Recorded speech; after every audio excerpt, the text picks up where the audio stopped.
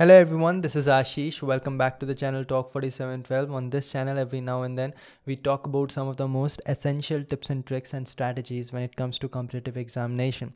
Today we are going to talk about 1 year strategy for exams like GATE, Engineering Services, ISRO and BARC. But the elemental principles of this strategy will be applicable for any competitive examination in this country. So I've prepared a very good plan for you guys. You can take a look over here, and one by one I'm going to explain things in a very simple manner, in a strategized manner, so that you understand and are able to implement it. This is a very practical and logical plan. This is what I used back in my days when I was preparing for exams like GATE, ISRO, BARC, all those exams, and I think my experience can help you guys to understand how you can proceed with your preparation. So take a look at the screen now. Alright, so this whole strategy has three most important principles. Number one, I call it the competitive examination tripod. The second one is balance between concept and practice, and the third one is going to be your three important weapons. So one by one I'm going to be discussing these I'm going to be discussing now, this I'll be discussing at the end. So let's get into it one by one so that you understand the whole concept. Then we are going to fabricate a plan for you. Okay, so first we are going to discuss about what is this tripod. Basically, preparation for any competitive examination has three most essential elements: the syllabus completion, the revision, and test series. These three forms the elemental base of your competitive examination preparation, and if any one of these goes, then the whole tripod falls. We don't want that. So understanding this first is very important, because based on that only I'll be having your 12 months plan over here. So that is why I'm explaining these things. The second thing is that most of the aspirant of exams, they confuse between concept and practice. Some focus too much on concept and just completely neglect the practice part, and some just directly, without building the concept, they jump into the practice part. Both of them will be hazardous for your final preparation, so we don't want that. Alright, with that we are going to get into our 12-month strategy, and as you can see, I've divided these 12 months into 4 phases, and these phases I've named. The first phase is going to be called majors, the second phase is called minors, the third phase is going to be called revision phase, and the fourth phase is going to be called the execution phase. Now understand things properly. The first phase is going to be your time in February, March, April and May, the initial part of your preparation. Now you always start with your major subjects. You have to understand that, because major subjects will be having majority of the marks that is coming up in your competitive examination. So a lot of people don't really understand what is major subject. So major subject will be 4 to 5 subject in your independent branch, which is going to comprise somewhere around 50 to 60% of the marks that is going to be in your examination. Also, these will be having large number of questions, and also these will be asking questions which are from in-depth basics. So you'll have to study these subjects in a better manner. Now any branch of science or engineering will be having some basic subjects. For example, in mechanical engineering we are having strength of material. Now few subjects which are derived from that would be machine design, or for example if you go to thermodynamics, then the subject which is derived from that would be refrigeration and air conditioning, or you can say power plant engineering to some extent, IC engine. So these are derived subject, and this is going to be your basic subject. So we are going to call these subjects as minor subjects and these subjects as major subjects. Now major subjects are important to be covered first, both for you to understand minor subjects and because it will give you a good boost if you have finished that first. So our first phase will be comprising of completing 4 to 5 major subjects that we are having. Since we are focusing towards competitive examination like GATE, ISRO and BARC, so we are going to solve GATE previous year question on spot, and you will have to try your best to solve engineering services previous year questions as well. If you cannot solve it while you're covering the subject, then what you can do is do that in your revision phase. Now there are two terms that I'm going to be discussing over here. Number one, parallel revision, and the second one is going to be cyclic revision. Both of them are very important. Like I said, the three legs of the tripod, one of that is revision, and it is very important for you to retain whatever you have studied, because this is a year-long process and you don't want to forget things along the way. Now in first phase, like I've already said, that you'll have to focus on concept. There's no running away from that.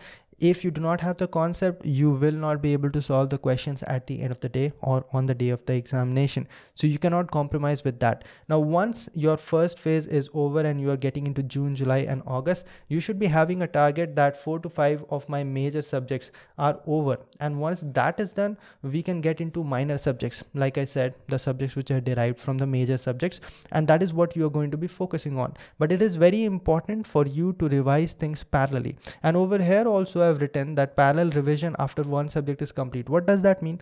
Let us say I cover a subject A, and for competitive examinations like GATE examination, one subject is going to take close to 30 days to 45 days, not more than that, if you're covering from proper resource. So if you are done with that in, let us say, the month of March, then in the month of April, when you're covering subject B, then what should happen parallelly is revision of subject A. I've made a lot of videos especially on parallel revision and cyclic revision. I'll link it down in the description box so that you can get a better idea.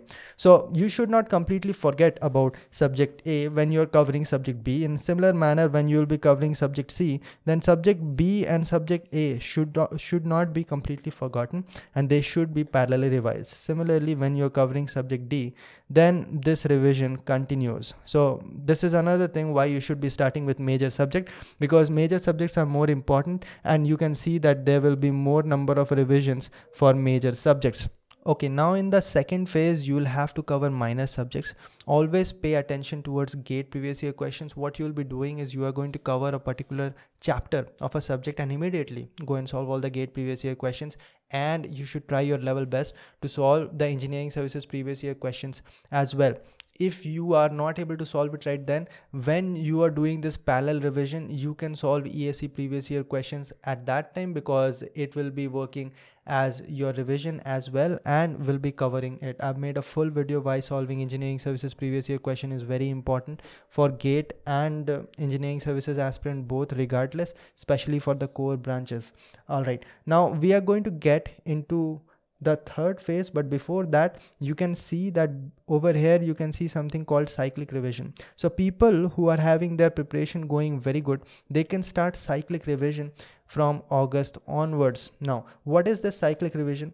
Basically, I've made a video on cyclic revision, but in short, I can say that cyclic revision will be revising your subjects based on subject-wise test series. So you are having two subject-wise test series for a particular subject. Let us say theory of machine. You are having two subject-wise test series. So this is 1 week. All right, 1 week time. So in the beginning of the week, you are going to give one subject-wise test series of theory of machine. You're going to find your weakness, work on your weakness, and give the second test of theory of machine. If you do it like this, then you are definitely going to find improvement in your marks, and that is what we want, because you worked on your weaknesses. So this can be started. That means basically subject-wise test series can be started from August onwards.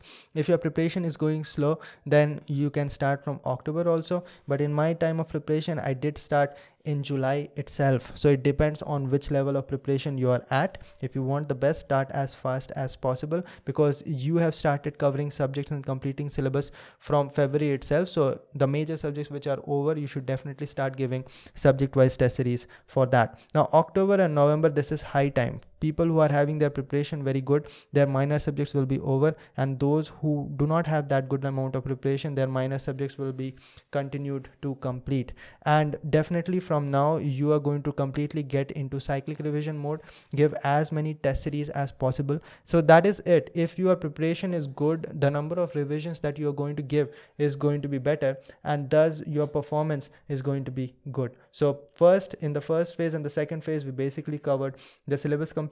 In the second phase, in the third phase, we are getting more and more into revision, and in the third phase, we are completely going to get into test series, and that is what you're getting in phase 4, the execution phase. In the fourth phase, what you are going to do is focus much more on practice. Now it is time for you to use whatever you have learned. You have completed the syllabus. You have given subject-wise test series of different subjects. Now it is time for you to mix all of those, what ultimately you are going to do on the day of the examination. So what you need right now is to give a lot of full-length test series, and it is important for you to start giving full-length test series from December onwards itself, so that you can improve much more in your final score.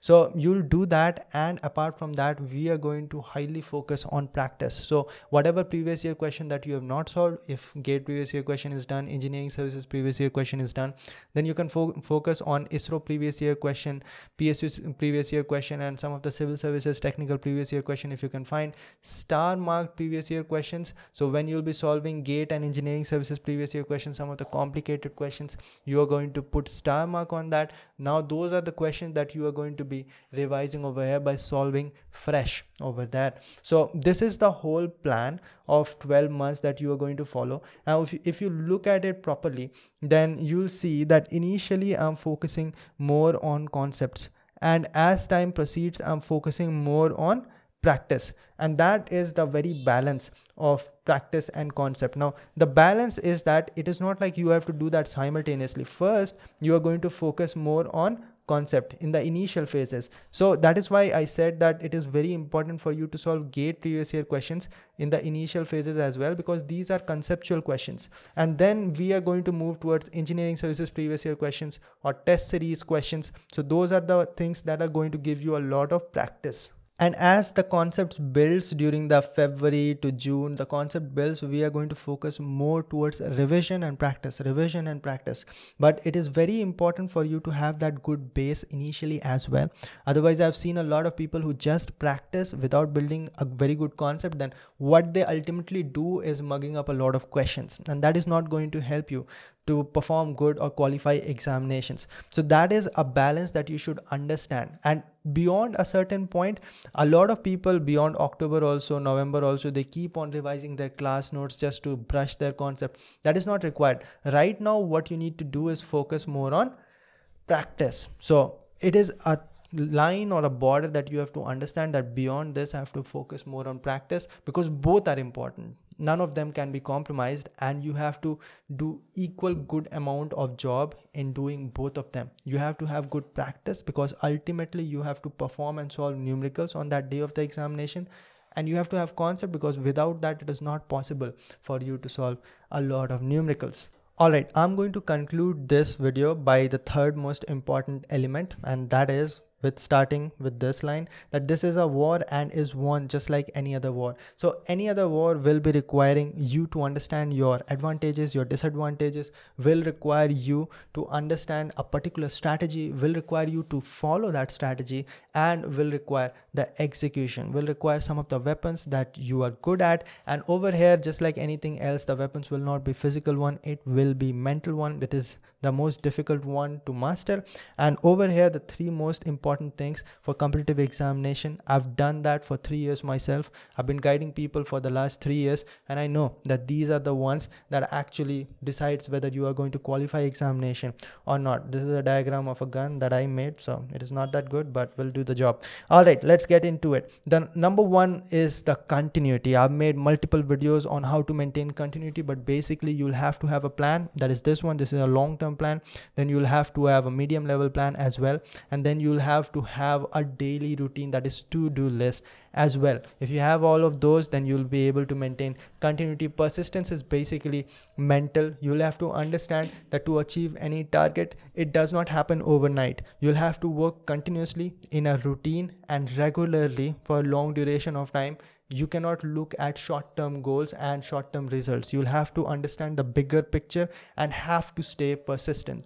The last but definitely not the least, it is going to be sacrifice. Guys, it is a difficult journey. There is no doubt in that, and you'll have to sacrifice and compromise with a lot of things. You cannot balance everything. So if you want to go out with your friends on your weekends, or you want to go out on those long trips and your holidays, then it is not going to work out. If you are ready to make those sacrifices, then you are ready for this competition. Otherwise, it is not going to be working out for you. You will have to go through this brutal journey. It lasts for 1 year.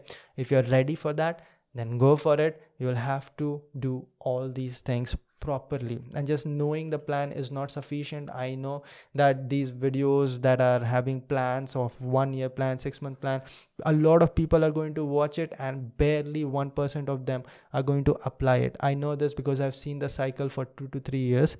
So please do apply it.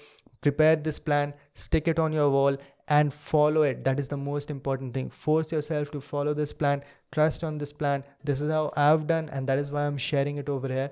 And that's about it, guys. If you like this video, hit the like button. If you're new over here, these kind of videos comes every now and then when I'm discussing things about competitive examination, so you can subscribe. If you think that some of your friend can be helped out of this, then definitely share it to that person. And thanks for watching. I'll see all of you in the next one. Till then, bye.